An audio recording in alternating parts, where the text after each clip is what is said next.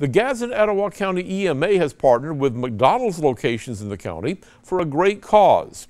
The restaurants are serving as drop-off points for essential items for frontline fighters in the battle against COVID-19. Hand sanitizers, bleach, and safety glasses are just a few of the items that are needed. Those products will go straight to the local first responders and to healthcare providers, as well as assisted living homes, nursing homes, and nonprofit organizations.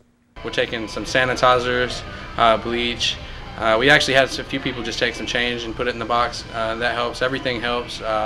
We'll take thermometer covers, any blankets or anything, just anything you can do to help at the time would be great. Where we had the box inside the restaurant for the donations, Paul and I, the supervisor, are working on getting a donation box put somewhere outside, and then we are going to take some stuff through. If you want to donate, just bring it through the drive-through and we'll walk out and grab it and bring it in.